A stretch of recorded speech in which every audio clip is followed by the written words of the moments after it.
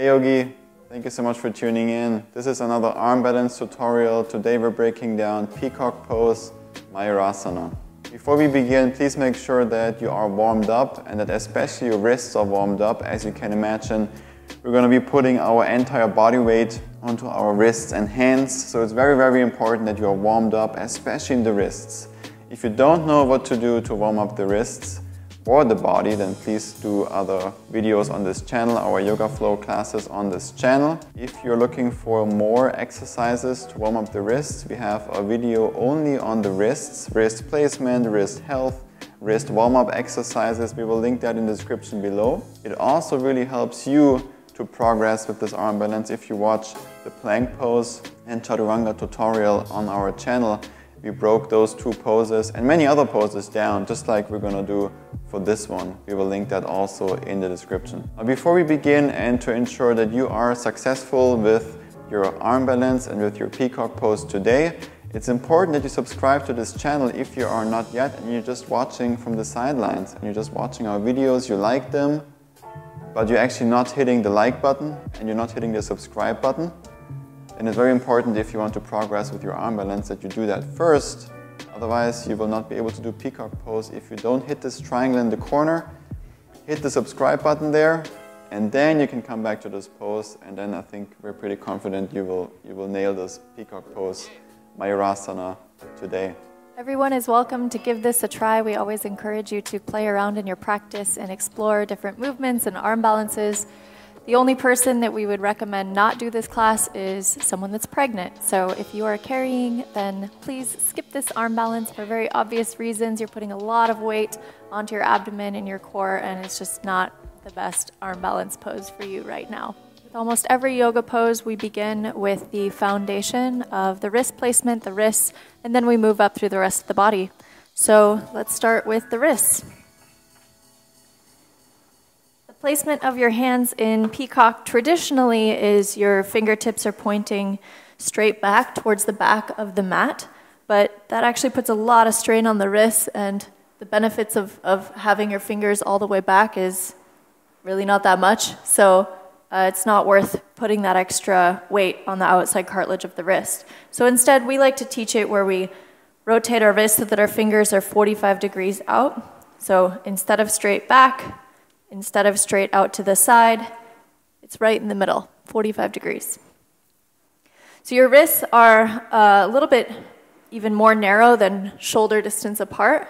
And then for the women, you'll bring your arms under and tuck it under. You want to get your elbows as low as you can on your body, in your pelvis, because that's going to help you to not have to shift as far forward when you come down.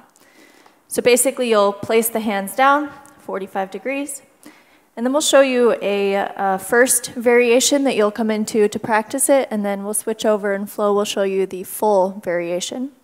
Very important to again understand this teeter-totter principle of leaning forward and back. And so in the full expression, your legs are fully straight, which is a lot of weight pulling you back, which is very hard in the beginning when you're new to learning this pose. This is why we're going to do the legs bend variation, so you have less weight pulling you back, and it's a little bit easier and more accessible to come into it and lean forward. Exactly. So tuck the arms under. Get the elbows as low as you can into your abdomen. Keep the legs bent. Bring the feet together or touching. And then again, just like all arm balances, your fingertips become your brakes, and that's what's helping you balance as you come forward and back. Now everything is set up and the core is engaged and everything's like strong here. Now to come into it and bring the knees off the ground, she's really only, quote unquote, shifting forward. And then to lift the legs up, you actually have to use your back body and your back body strength to lift everything up and keep it lifted so that everything from the shoulders, hips, knees is in a straight line parallel to the ground. And then come back down. Very good. Using your fingers as your brakes, as in all the arm balances and handstands. But since you're shifting more forward and there's no fingers, you really have to focus on just shifting enough forward, and then you still use your fingers as your brakes that hold you back from coming back out of it. That's different than other arm balances where you're actually shifting forward into the fingertips and then you balance forward. In this one, you're actually shifting forward, you balance kind of backwards. We'll switch and have you do the full, and then I'll explain a little bit more of the teeter-totter concept. Yep, so you can try this out that Bre just showed, and then from there to go to the full expression, you would want to come into this pose that she just did first, and then start to extend your legs back, and you will notice how much more you have to shift forward. We'll point it out specifically for you. So for the guys, you can also go with the arms around if you want to, or you can go just straight down. I actually still like to bring the arms around and just bring the elbows close together, then 45 degrees. You set everything up here. Feel the fingertips. I start to shift forward with the legs together. So what's important is that when you come forward, now you can lift up, but you really want to engage the back body to lift everything up higher. Now to extend the legs back, I have to shift forward. Even more forward. Keep the back body strong. So he's really engaging everything along the whole back side to get that lift. Similar to locust pose, when you're down on the ground, everything is lifted. You're really engaging everything in the backside body. And you saw with his hands too, that they're not shoulder distance apart. They're much closer than that. A lot closer, yeah. So that the elbows are basically sitting inside the crest of your pelvis. So they're not on the outside of the hips, they're actually tucked in. Mm-hmm.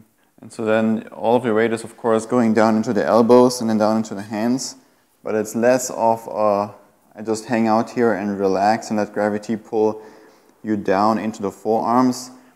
It's more of like a lifting up, and this is why locust is such a good preparation for this pose. So when you're on your belly, and then you lift everything up. So this pose, locust pose or locust, any variation of locust, is so important to teach you this lifting up that you will need for peacock and also for the one-handed variation, which we will show in a future video. Let's show it one more time to come into it and extend the legs back.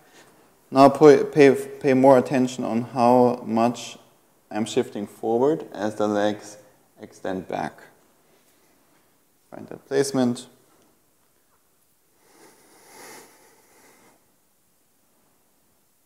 Now lift everything up, extend, and shift.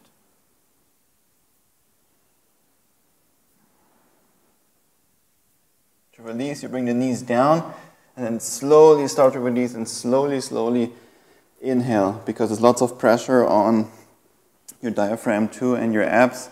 So you really want to take it with the inhale nice and slow when you come out of the pose and not rush it. This is a pretty strong pose, lots of weight on the hands.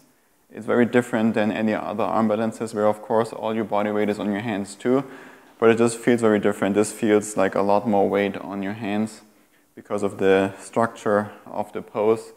Very different than, for example, crow pose, where you actually feel a lot lighter than doing peacock. Because all of that weight is pressing into your stomach, your core, your abs. It feels weird. So if you're new to this pose, take it easy. Do the first modification with legs bent. Try it out. See if you can hold it for 5-10 seconds, and then you can start to extend the legs and play around with it. If you're worried to fall forward or that your head is going to hit the ground, then engage the back muscles even more to lift the body into that locust. Otherwise, you can just grab a pillow and place it underneath your head, just like you can do in all arm balance poses, just until you get used to that feeling in your body of that teeter-totter. Very important to practice that lifting up. We see that actually being the #1 thing that people don't do enough, because also our lifestyle today is not much where you need a lot of back strength to like lift up from the ground like this or in this position. When you're sitting so much, you actually lose lots of this strength, so this might be very challenging for you in the beginning because you don't have that back strength. So working on locust, basically just doing our classes, we usually have locust in every single class for that reason. So you can just practice those or specifically work on locust, any variation, hands to the body or arms out to the sides or even arms up and over your head as you lift everything up to really work on that back strength.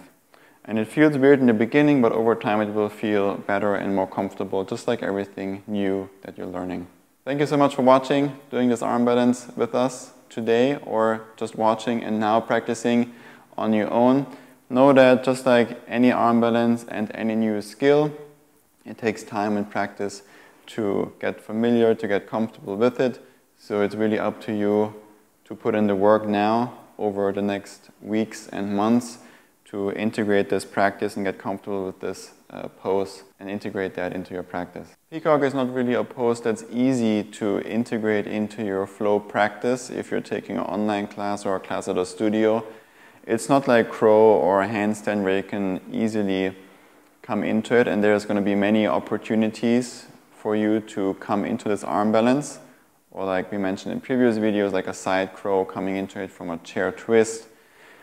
It's in that sense a little bit awkward because you really have to do something very different. It's not that easy to integrate, but we recommend what you could of course do at any point in your practice. You can always take any modifications as always. That means also possibly arm balances and just throw them into your practice in a studio or online.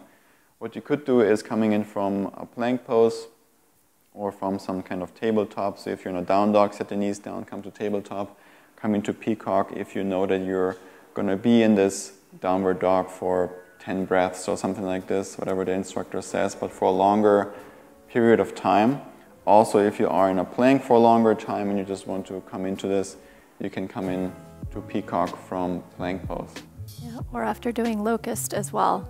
Yeah. So, and then, yeah, I think the best time would be during that downward dog break where you have 5 or 10 breaths in downward dog, where the rest of the class is resetting their breath and you're flying high. Yeah. So just like a beautiful peacock. Yes, like a beautiful bird. So just make the pose work for you, integrate it wherever it feels best for you. Like we said, it's a little bit of an awkward pose because it's not as easy as a smooth transition to come into it. So it's really up to you. Most importantly, keep the wrists safe. That's very, very important. And we'll see you in the next one. Have fun. Namaste.